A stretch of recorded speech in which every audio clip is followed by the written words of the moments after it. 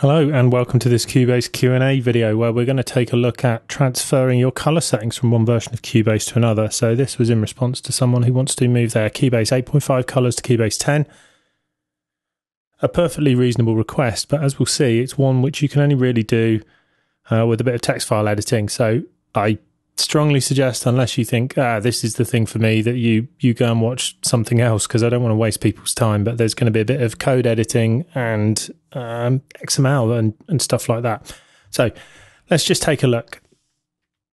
So what we've got is Cubase 8.5. So we're just going to run that. And while that fires up, I'm going to describe what we're going to be doing. So Cubase settings are all done in XML files, which are extendable markup language files. And they allow all sorts of settings to be maintained. In fact, basically an infinite number of things to be maintained. And let's just open up any old program. So this is obviously Cubase 8.5, just as a demonstration. And here we can see some colors. So what I've done, just to make it really obvious which colors we've got, is I've just called what was called color 9 hideous. So I'll take color 10 and then we can rename them in the project colors. So I'll call you, example, etc., that kind of thing. And most importantly, if you want these to be available to multiple projects, etc., as a default, you can set them as default in this window. So I'm just going to save the current set as program defaults for reasons we will see in a bit. But basically, let's just take that your default colors that you get with a new project are the ones that you want to have transferred. So that's pretty much it for Cubase 8.5. So I'm going to close that down. And then we will look at where we need to be. So the issue with this is that these are stored in XML files, which generally are in a fairly consistent place, but it's different between Windows and Mac, as you'd imagine. So looking on Windows, we can see they're on the C drive users, the username that you log in as, in my case Darren, obviously, app data, roaming, Steinberg, Cubase, the version, and then _64 because it's 64-bit. You may not be able to see the app data folder. So if we go back to the user folder, you can see actually a hidden folder. And if you can't, then you just need to go to Organize, Folder and Search Options, View, and then Show Hidden Files, Folders and Drives. I'm not sure where it is in Windows 10. It's fairly similar. I'm sure you'll be able to find how to view hidden files if you search for that. So this is where the Cubase 10 settings are, but Cubase 8's there. So we go to Cubase 8, 64, and the file we're after is defaults.xml, which, depending on your computer and what programs you've got installed, if you double click it, it may well open up in, of all things, Internet Explorer, which isn't particularly helpful. So you can't really do much with it in here, although at least it does format it in a kind of sane manner. So it's got something to go for it. But obviously, Internet Explorer, etc., we won't go on a tirade there.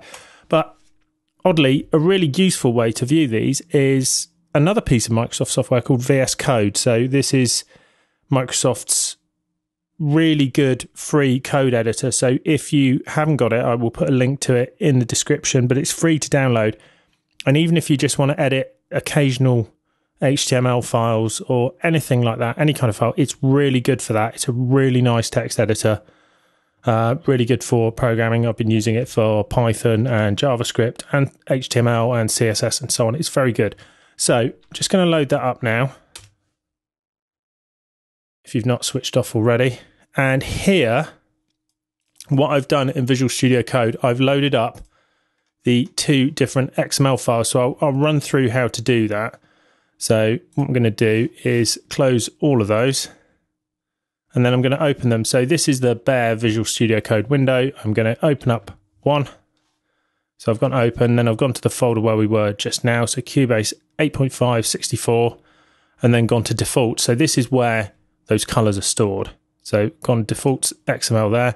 And then I'm going to open up the Cubase 10 version. So just go into the Cubase 10 folder and again, open up defaults XML.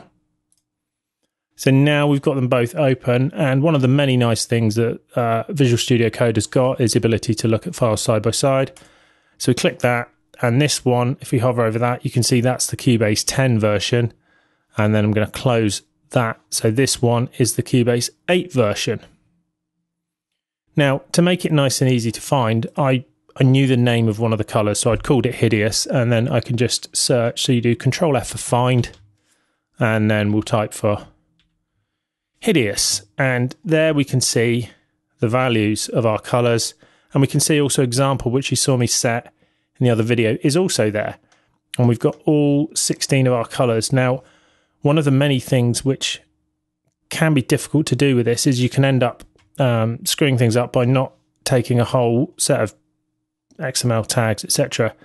So a really useful part of this, again, if at any point you're bored, there's loads of good videos to watch on YouTube, so you know, feel free to go and watch something else. But one of the really useful things of this is you can collapse any tag. So if we hover over this minus here, that collapses all of that entire tag into just these two lines. So if we want to copy it from here and paste it into here, which we do, then we can do that really easily just by collapsing that tag. You can see it was all selected, and it'd be really easy to miss part of this. So this is a really nice tool for doing that kind of thing. So there's that. Now we need to find the same thing in the Cubase 10 defaults XML, and the way we do that is we're going to look for this P color controller, because there's only one of those in the whole XML file. So that's a nice unique thing. So again, I've clicked in the right hand pane. I'm going to find P color, and we can see we're already there. There's only one of them. It says one of one, and here we are. So I'm going to scroll to get those to be looking fairly similar. And now we can see we've got this list name, and then we've got all these colors. And again, I can just collapse that. So now what I'm going to do is copy that there. So I'm highlighting all of that, and then Control C, and then on the Cubase 10 one, I'm going to highlight all of that and Control V for paste. And that's done it. So now we can look in there. We can see we've got Hideous, an example, etc. And now I'm going to save defaults.xml.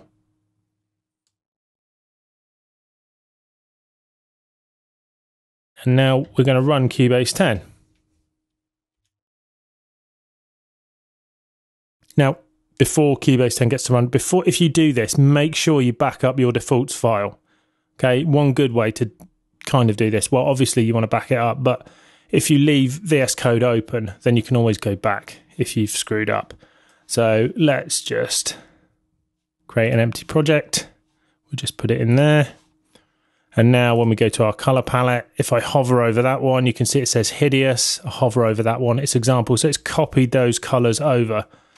So there you go. That's how you do that. Now, if you want to do it on a Mac, it's exactly the same process. You can actually download VS Code for the Mac. It looks pretty much identical, except it's a little bit nicer font-wise.